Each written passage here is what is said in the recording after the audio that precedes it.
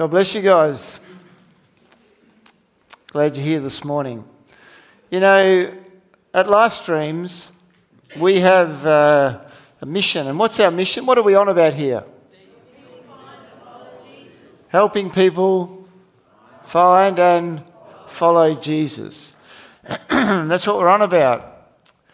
And really the following Jesus is, it's all about discipleship. It's all about our life with Christ, our life walking in step with the Spirit. You know, the purpose of discipleship is always transformation. God is very committed to transforming us to become more Christ-like. And we play a part in that. And any transformation that happens in us is always for the sake of others. Christ died for the sake of others. That's always what we're on about. So in our day and age that we're in Perth, Western Australia, or wherever you are online, what does that look like for us? How do we actually follow Jesus? You know, I've been thinking a lot about this over the years. And there's certain words that come to mind. There's probably many more, but one is imitation. Another one is community. I need people around. And another one is practice. Practice. And as we put some of those things into place, it develops spiritual rhythms that becomes more and more a part of the way we live. You know, if we take a baby, I've got, my youngest grandchild is called Esther, and she's about 1.5 now, I think. Yeah, around about that. But it hits you when you have your own kids, but also when you have grandkids around. How do babies learn how to do things? They imitate. Sometimes they imitate stuff you don't want them to imitate, but they imitate you. But then in terms of talking, for example, you sit there, Pop, I'm Pop. I'm Pop. I figure Pop's a good thing. It's the closest to the easiest word they'll ever say it. And Kendall's there, Mama, Mummy, Mum, Mum. And then finally, after a while, they'll go, Pop. And you think, yes, she's got it. Or Mummy. Well, that's not too bad, but Pop's got, you're right on there. And it's the same with walking. How do they walk? They don't just sort of sit there and look at you and think, I want to walk one day. But usually by encouragement and by ongoing, you can even use chocolate, come on, walk. No, you're not crawling, walking. Using little things to help them. But then they start to take little steps and you get so excited they take a step. And then they're off. And you don't get as excited because they're into things they shouldn't be into. But it's about imitation. It's about encouragement of other people. And it's about practice. Same playing sport. How do you play sport? You might have some gifts in sport, some talents. But often you're looking at people and you're watching how they do it. And then you get a coach or people show you how to kick or show you how to throw or shoot. And then you practice. You practice the correct things. Same with music. I'm not a musician. These guys just don't get up here and think, I think I'll give it a shot this morning. They've watched people play and they've got some sort of ability or tenacity, and they then start to be taught how to play. And then they practice. And then they're good. Are they good? We're blessed. Thank you, guys and girls. It's the same with discipleship. It's about imitating Jesus. It's about doing what Jesus did with other people. It's about using and being with other people in that process. And that can help result in spiritual transformation. There's a guy that I listen to a fair bit on podcasts called John Mark Comer. Some of you listen to him, Practicing the Way. If you ever want to get some great stuff, Practicing the Way, John Mark Comer. And he makes the comment that being disciples of Christ involves three things. There's probably many more, but one is being with Jesus. We have to be with Jesus. Hang out with Jesus, the abiding with Jesus. Jesus talked about it in John 15. And even when you look at Jesus with his first disciples, Mark chapter 3, it says he called his disciples to, what? Be with him. Be with him. Because then they get to see who he is, what he's like, how he does things. To be with him. So being a disciple of Christ involves being with Jesus. Being a disciple of Christ involves becoming like Jesus. And it then involves doing what Jesus did.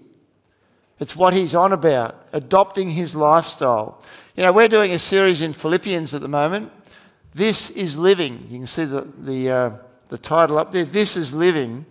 And the passage we're looking at today is probably the heart of the book of Philippians. It's Philippians 2, 1 to 11. It's probably the central, the whole centre of it.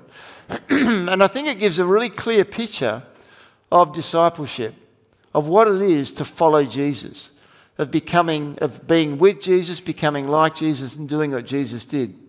So let's have a read of the first 4 verses. Therefore, if you have any encouragement from being united with Christ. Are you encouraged by being united with Christ?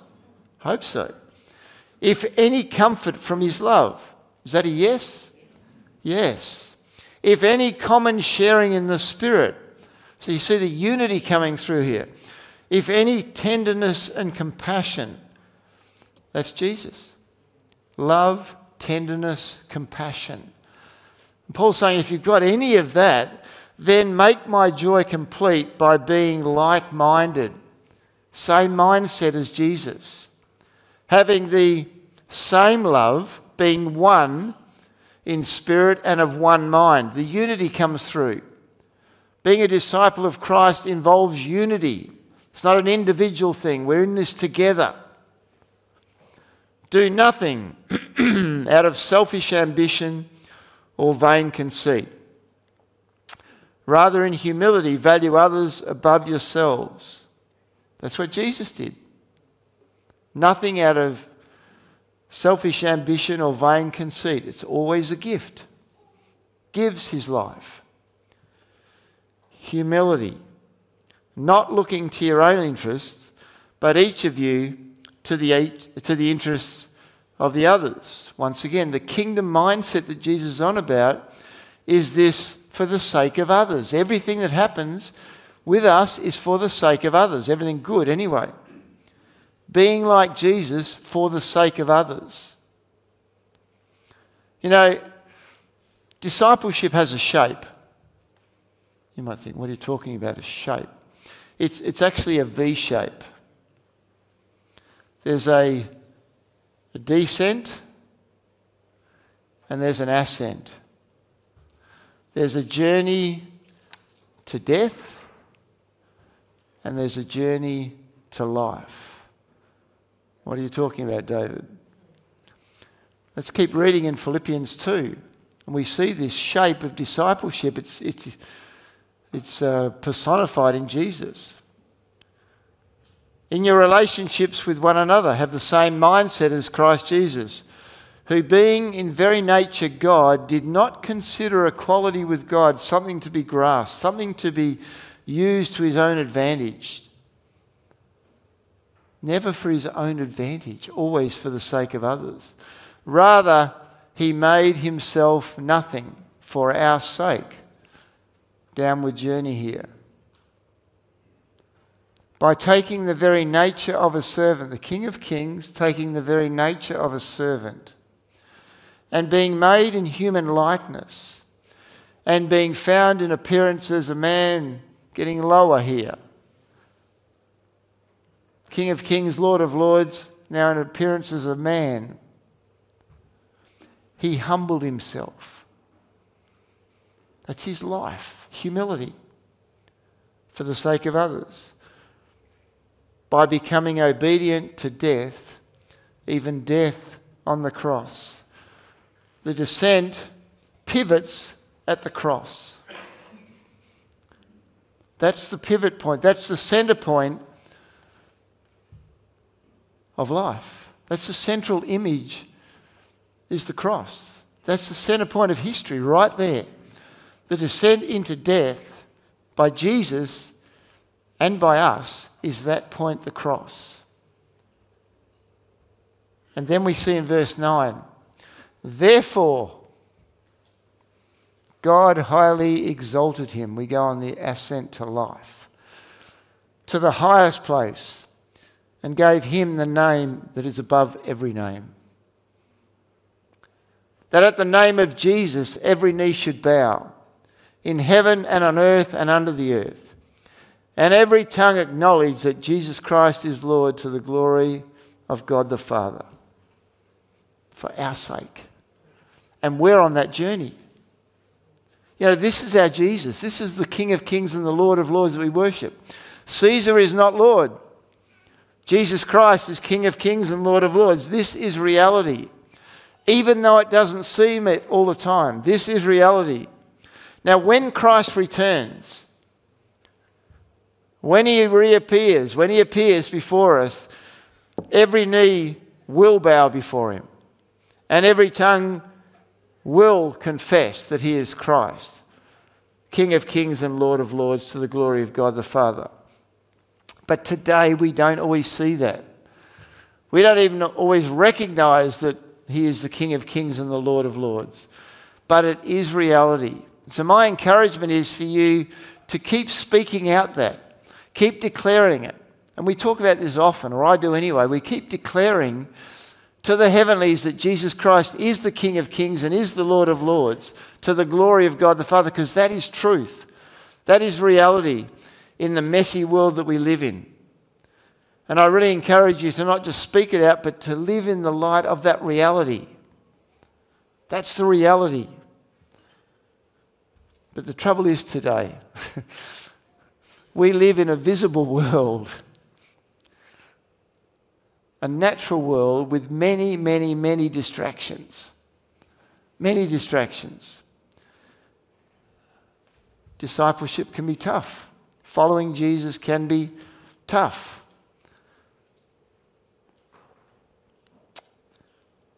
Come to Christ and die.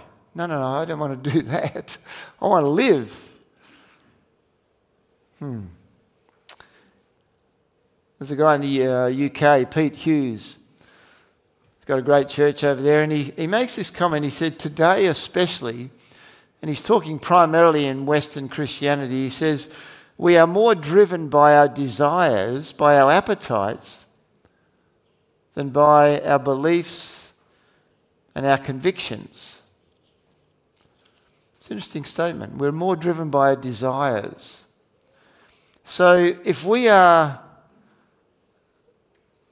or if we as disciples want to become more like Jesus for the sake of others, if we want to do what Jesus did, if we want to more link in with what he's on about, then somehow we have to retrain our desires, because they are grabbing you and screaming at you all the time in this very visible world of distractions. We have to retrain our worlds that says, our desires, that says that if you have a desire, if you have an appetite, then satisfy it. That's what the world yells at us, and that's what our body, our flesh wants, to satisfy the desire, the appetite that we have. So how on earth do we retrain our desires? We can't shut them off. But how do we realign them with what God's on about? This dying to self and rising up to life. Well, one of the key ways that I've experienced, and many of you have as well, is the whole area of spiritual practices. Spiritual practices there's two types basically. One is where we abstain from something, we withdraw from something, and the other type is when we engage in something. we start something new, or we increase something. And I believe more and more if we can, and gee, I'm just so thrilled, a lot of you are very much on board with this and way ahead of me in many of these. But if we can get this, that if we can retrain our desires by spiritual practices, who knows what God does in and through us? It can be just amazing. Let's look at a few of them. And one of the words that comes to mind here is intentional. You know, some of the examples, there's a whole pile up there. Fasting is one. I mean, those of you that fast, some of you have fasted for a lot longer than I have, fasting feels like death. You're hungry and you want food. And they say, oh, after 3 or 4 days it gets better. And I think, 3 or 4 days? But you're dying to your need to be driven by your appetite of food.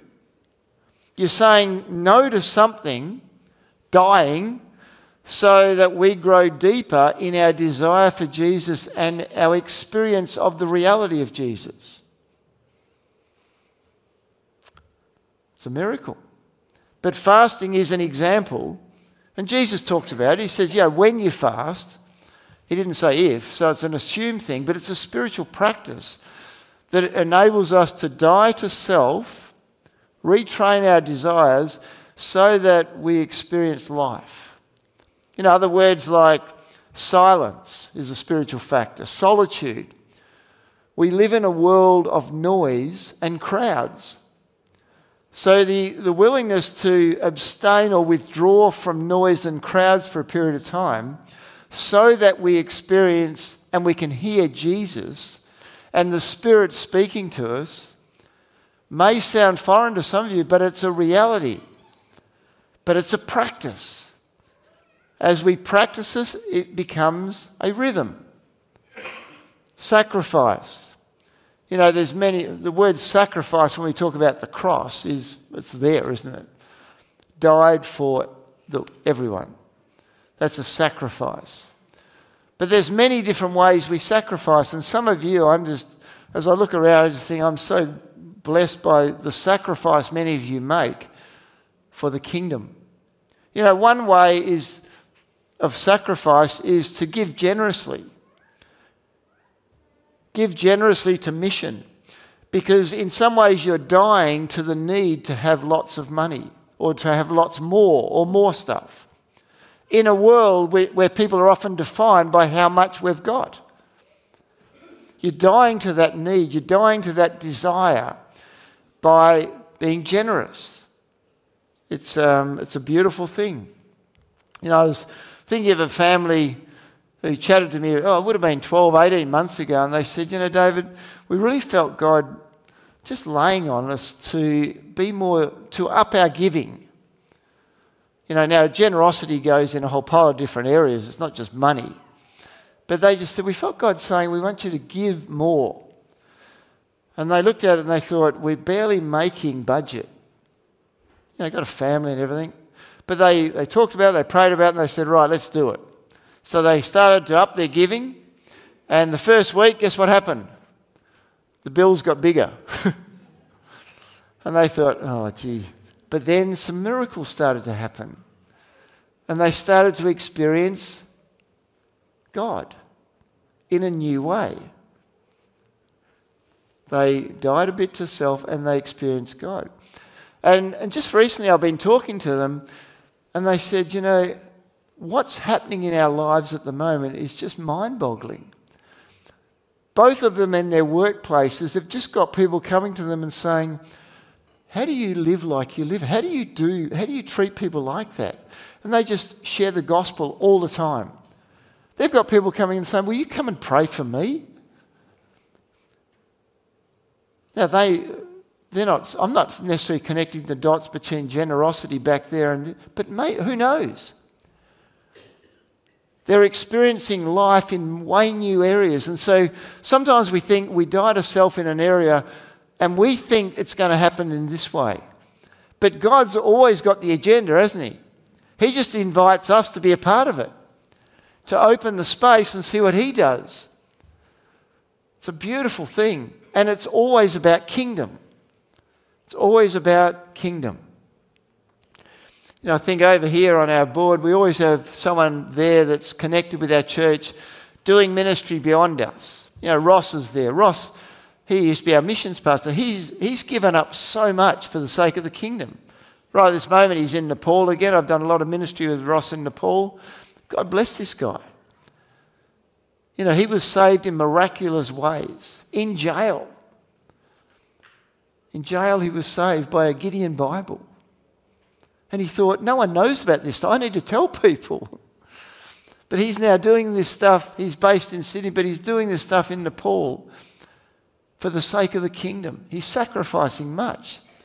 Think of Dave and Leash Beresford.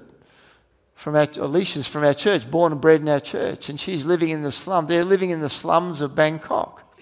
So they're not just supporting and ministering there. They're living there. I've been there for 2 days and 1 night. It's not my cup of tea, let me tell you. Unbelievable. They live there for the sake of the poorest of the poor.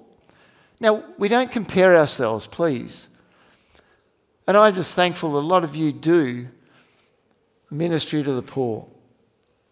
I just love Liz and what they're doing with Raylene and others. How good is that, eh? And we get to be a part of that through our generosity, but some others are actually using their skills and abilities to minister to the poor. Raylene also does ministry in women's prisons, and they're having incredible results there. So you use what you have, but it's the dying to ourselves and allowing God to do the life stuff.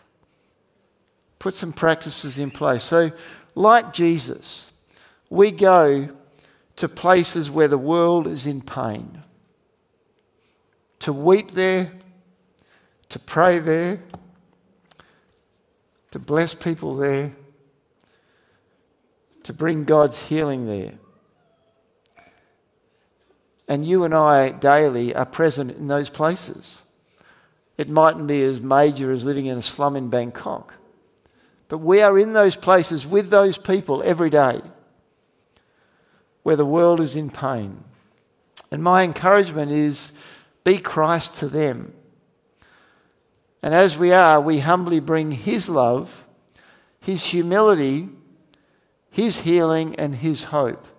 And God brings life. We die to self for the sake of others.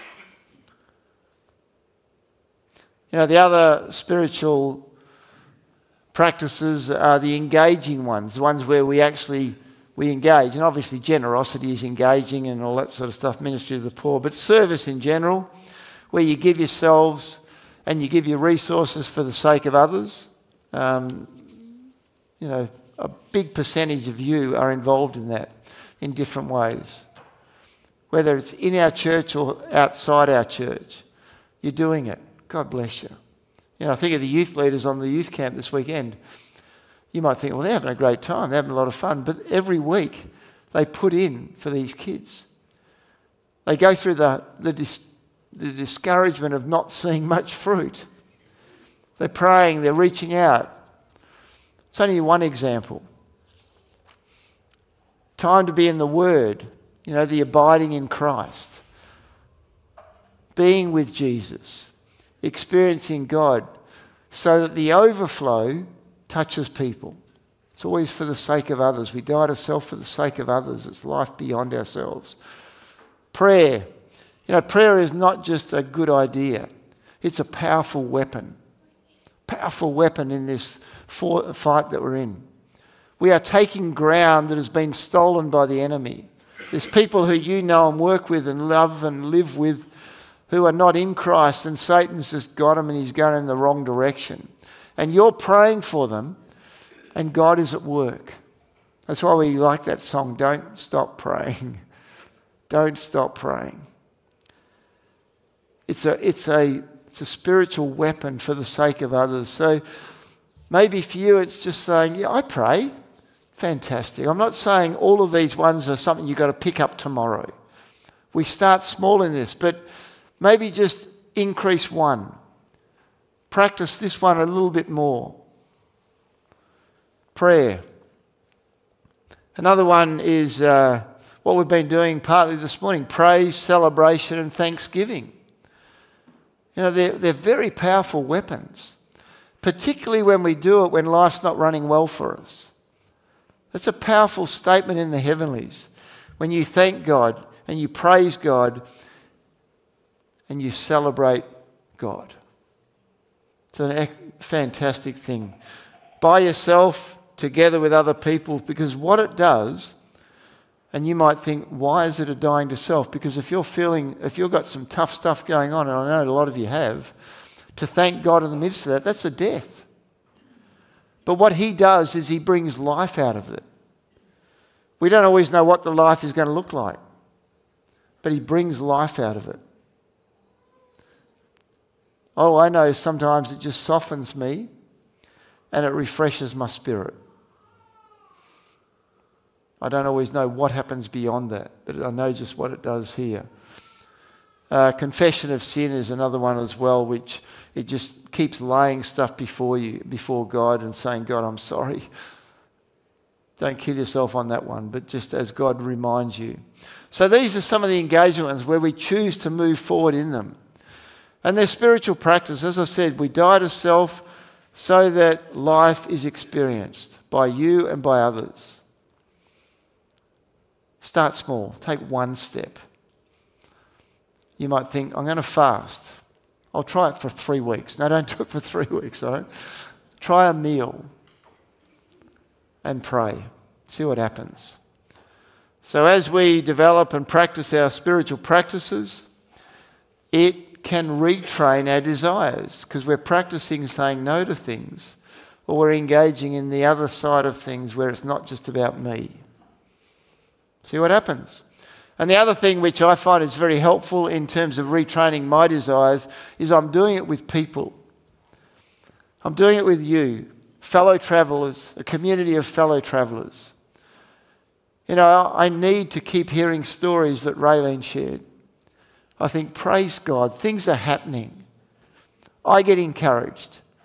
As we share stories with one another about what God's doing, about some of the steps we're taking, and what God's doing out of it, we get excited about it. It encourages us, and it goes beyond us. There is no real life without community, and there is no real community without humility and love. It's hand in hand. And as I said earlier, that Philippians 2 passage, it's all about unity, humility and love. That's the centre of it. That's what the mindset of Christ is all about. So as we intentionally hang out with Jesus, we're with Jesus, we trust Jesus, even when he's answering our prayers and we're not even sure if he has answered them, we hang out with Jesus, we trust him, we become like him. And as we do more and more what Jesus did, because these are all things Jesus did, as we practice those, as we die to self, more and more we experience the journey to life. God exalts us. God lifts us up. God moves in our life.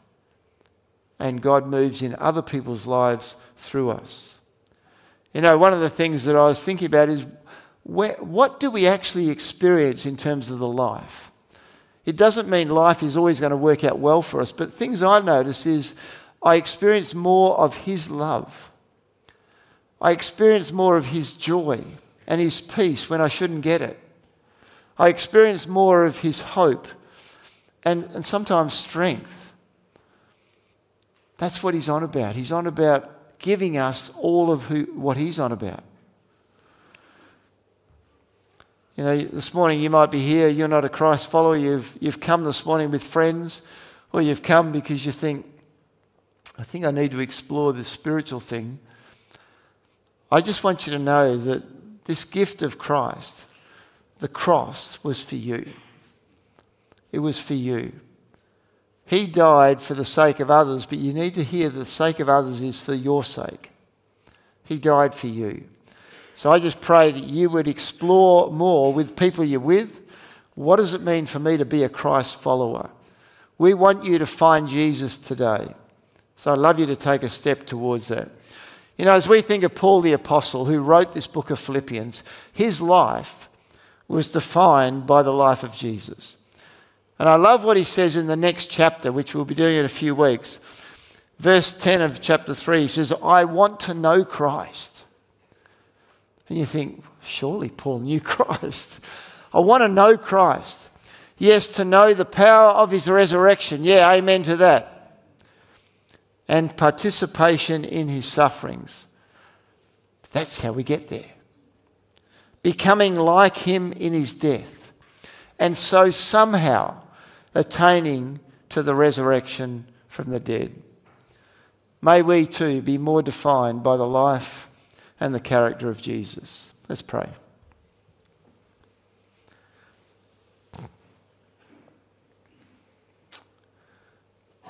So, Father, as you've spoken this morning, you've spoken in many different ways to people. Your Spirit is speaking right now. I just want to invite you to hear what God is saying to you right now and to respond.